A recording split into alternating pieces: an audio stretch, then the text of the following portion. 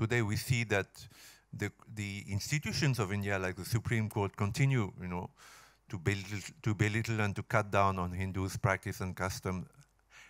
Again, 800 million people are there in this country. It's not a small weight, it's a big weight.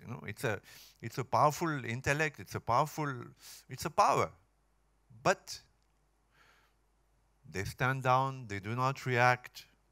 So the myth of intolerance continued to be, and especially when the Hindus come to power, because when the Hindus were in power, if you see the great Hindu kingdoms, whether it's a Vijayanagar kingdom, for instance, the last great Hindu kingdom was that of Vijayanagar.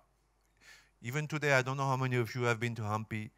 Such a mystical place, you can still feel, the greatness, the goodness, the aura of this place.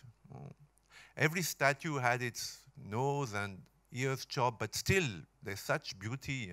How many of you have been to Hampi? It's an extraordinary place. So Hindu power was also in that place very tolerant. All religions were accepted. It was the rule of the Dharma, of goodness, of justice, and there was prosperity, and there was so much support to arts.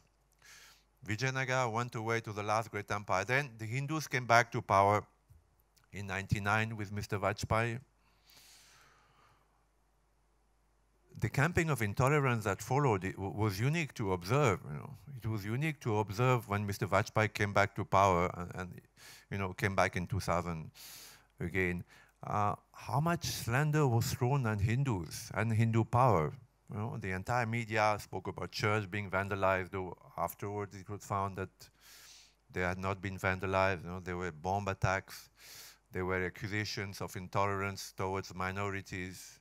Again, India is the only country in the world where minorities have found refuge and have been able to practice in total freedom their religion.